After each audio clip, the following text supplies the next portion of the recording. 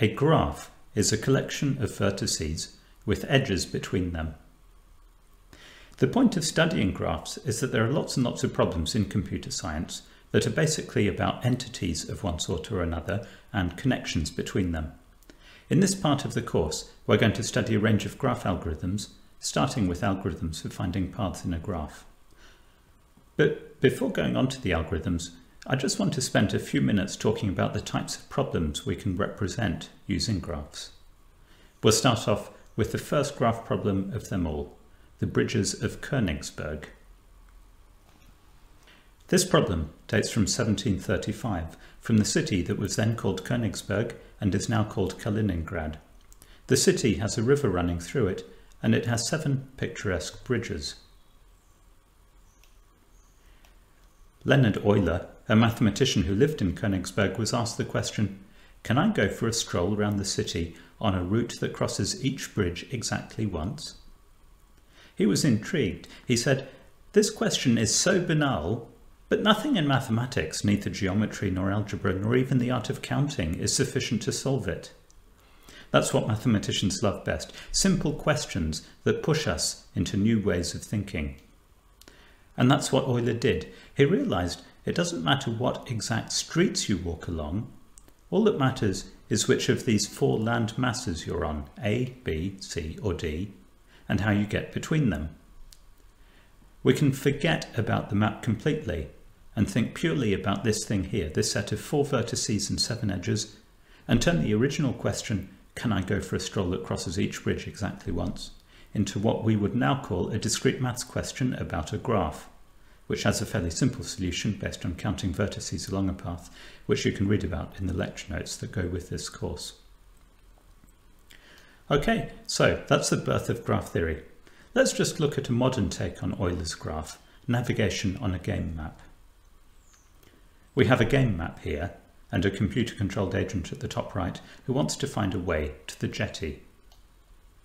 The first thing to do is to simplify the obstacles so that they're just polygon outlines. Next, divide the entire map area into convex polygons.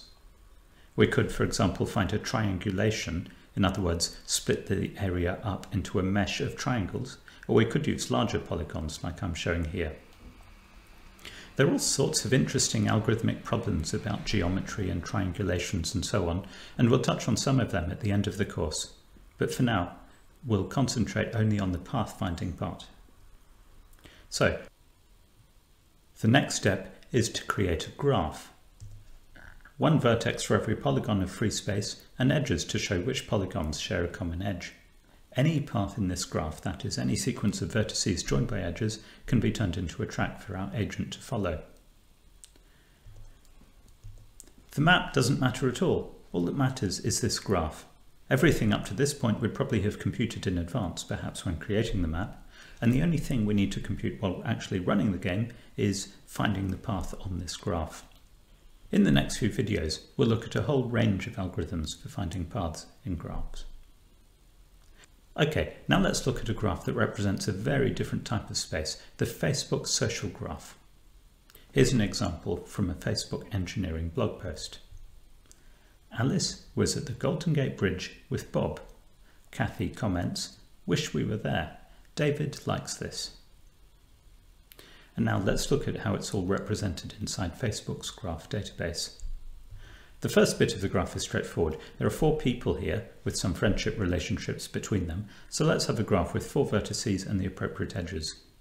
I think that in real life a friendship has to be a reciprocal relationship as opposed to love, which is allowed to be one way. But anyway, Facebook has decided to represent a friendship link as a pair of directed edges in their graph. And there's a vertex also for the location, the Golden Gate Bridge. So, how should we represent the relationship between Alice and Bob and the bridge? Facebook decided to represent it by a vertex, a check-in vertex. This vertex represents an instance of being in a place.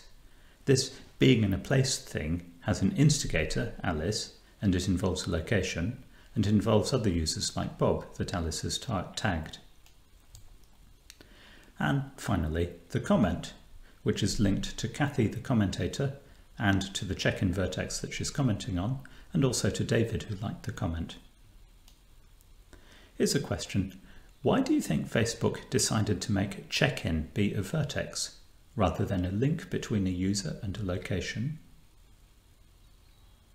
Go on, pause the video and stop and have a think.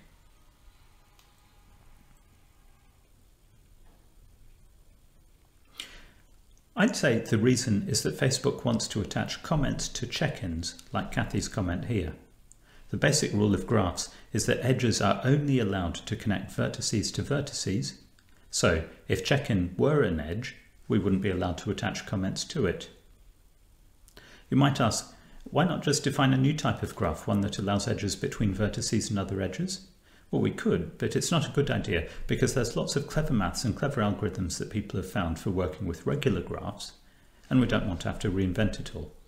Much better to adapt your data model to make it into a conventional graph, and then you can benefit from all the clever stuff that's out there, like fast library routines and help on Stack Overflow. Now, one more example of a graph. Here's a snippet from the OpenStreetMap graph showing the centre of Cambridge. OpenStreetMap, in case you haven't come across it, is sort of like the Wikipedia equivalent of Google Maps, where anyone can contribute, and it's especially good, I find, for walks and paths and recreation. Now, in this OpenStreetMap graph, vertices represent physical locations in the real world, and all the roads and so on are made up of edges, and the edges are all drawn as straight lines between vertices. So, if we want to draw a nice smooth curved road, we have to have lots of vertices and edges. And the more vertices and edges there are in a graph, the more space it takes to store the data, and the slower it will be to run algorithms. That's going to be one of our main concerns in this course. What's the running time complexity of our graph algorithms as a function of the number of vertices and edges in the graph? We'll get into some very sophisticated thinking about advanced data structures for speeding up these algorithms. Okay, that's all been some general introduction about what we want graphs for and what sort of problems we'd like to solve with them. The next few videos are going to concentrate on algorithms for finding paths in a graph. But before we can get onto the algorithms though, we ought to start with some basic notation and some definitions. A graph consists of a set of vertices, which we'll call V, and a set of edges, which we'll call E. There are two types of graphs we're going to be looking at. There are directed graphs, in which each edge goes from one vertex to another, and there are undirected graphs, in which each edge links two vertices but with no directionality.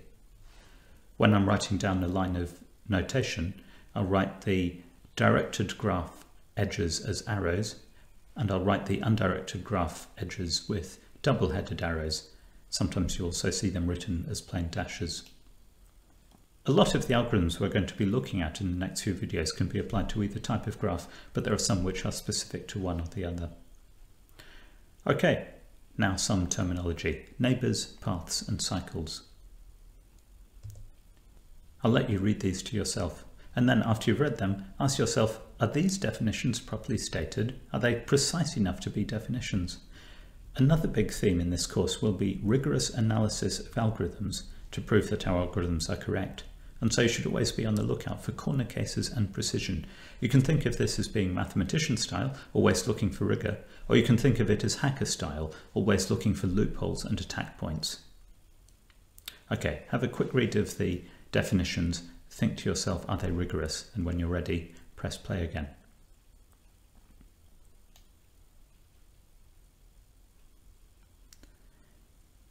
This definition of path isn't actually all that great. Does a single vertex on its own constitute a path? The definition doesn't make it clear. Let's be a bit more precise. We'll say that a path is a sequence of two or more vertices connected by edges. We'll say it's allowed to visit vertices more than once and it's allowed to reuse edges. And what about a cycle? I'm going to stick in an extra restriction to say that a cycle is a path where the start and end vertices are identical, but where no other vertices are repeated.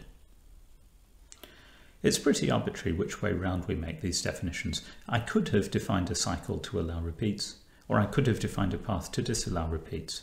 What matters is that I choose something precise and I stick with it, and I don't change my definitions halfway through a proof. Okay, now a few more definitions for some special types of graphs we'll be coming across later. First, a directed acyclic graph, or DAG, is just what the name says it is. It's a directed graph without any cycles. They're used all over computer science, especially for representing computational dependencies. Just a quick comment. The definition says acyclic, but isn't there a cycle here? No, there isn't. Remember the definition we set out so precisely. A cycle has to have two or more vertices in sequence connected by edges. And because of the directionality of these edges, there's no way you can follow these edges round in a loop and end up back where you started. Next definition, a forest, which is defined to be an undirected acyclic graph, and a tree, which is defined to be a connected forest, and connected has its obvious meaning. This might seem like a perverse definition. Who in their right mind would define tree as connected forest? Someone who wants to be absolutely sure that they work from definitions and not from half-baked intuition, that's who. When we write out proofs, it's okay to start with hunches and instincts, but we have to finish up with something that comes directly from the letter of the definitions. Okay, quick quiz. Of these two graphs, which is a tree and which is a forest? Have a think.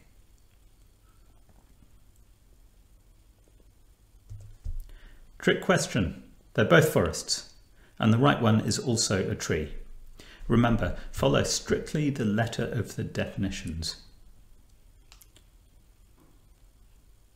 Last thing I want to talk about in this video is how we'll store graphs in the computer. There are two standard choices. Here's the first, and I've illustrated it here for an undirected graph. We'll store a list of all of the vertices, and associated with each vertex, we'll store a list of the vertices it's connected to. Or, if you're a Python programmer, it's probably more natural to store this as a dictionary of lists. That way you can use an arbitrary ID to refer to vertices, rather than being forced to use integer positions in an array. So, this is called the adjacency list representation. The other standard representation is what's called an adjacency matrix, a matrix with one row per vertex and one column per vertex, and the entries of the matrix say whether or not there's an edge between them.